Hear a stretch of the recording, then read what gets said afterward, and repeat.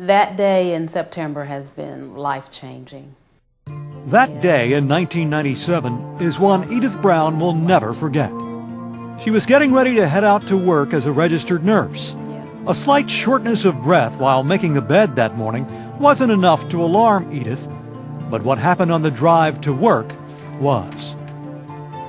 2 blocks or so from the house, this excruciating pain just starts to swell in my chest.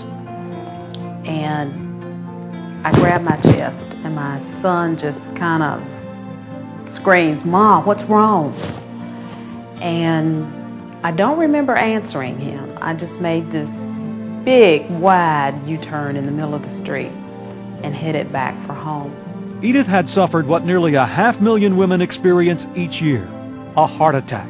At that time, that was the furthest thing from my mind. That's why I thought it could not be happening to me. Edith wasn't alone in thinking that way. In fact, most women view heart disease as a man's disease. But that perception could prove to be deadly. I think a lot of women are thinking that they're going to die of breast cancer, and I think that's the biggest scare out there. But I think what they need to know that more women are going to die of heart disease and heart attacks than they're going to die of breast cancer. And that prevention is the key to detection of heart disease or stopping it from getting a hold of them in the first place. Early detection of heart disease starts right in the doctor's office. Hi, how are you? Good to see you. Number one, they need to tell them their family history, and especially if it involves heart disease or stroke, high blood pressure, or high cholesterol, that's what you need to know. Now, did anybody in your family have heart disease? No. Anybody have diabetes? That was one step Edith wishes she had taken more seriously.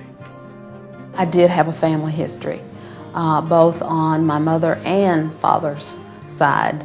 There was history of heart disease and diabetes and hypertension and stroke. So with those two together would easily come up with a lead to say, maybe we need to check your heart. Once a complete family history is discussed, share with your doctor any symptoms you have that could be related to heart disease, no matter how unusual.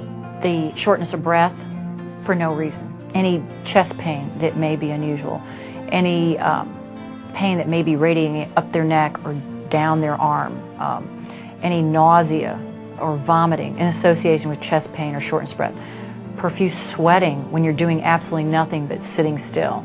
Those are classic symptoms that might be missed. And while you can't control some risk factors, such as increasing age, gender, or family history, there are many factors you can control to reduce your risk of heart disease. If you smoke, stop. Women who smoke are at high risk for a heart attack. Control your cholesterol and blood pressure. Stay active. Heart disease is almost twice as likely to develop in inactive people. And watch your weight.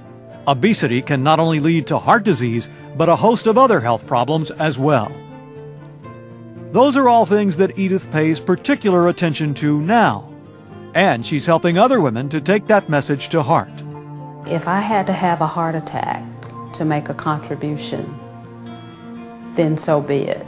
If I can prevent, or if my heart attack can be an example or be a marker for women to know signs and symptoms and to follow up with your physician and making sure that you're maintaining proper health, then I'm glad to do that. For Smart Medicine, I'm Rod Starnes. Joining me now is Teresa Dawson, Director of the Baptist Heart Institute. Teresa, thanks so much for joining us. Okay. Tell us why women are so at risk for developing heart disease. Kim, I'd like to first say heart disease is an equal opportunity killer, but women are more at risk for dying from heart disease.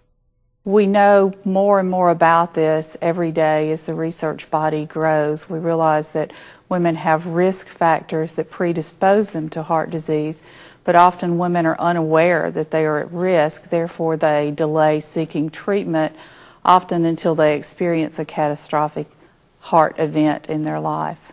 Now, men have certain symptoms for heart disease, but women can have other symptoms. What are those symptoms that women have?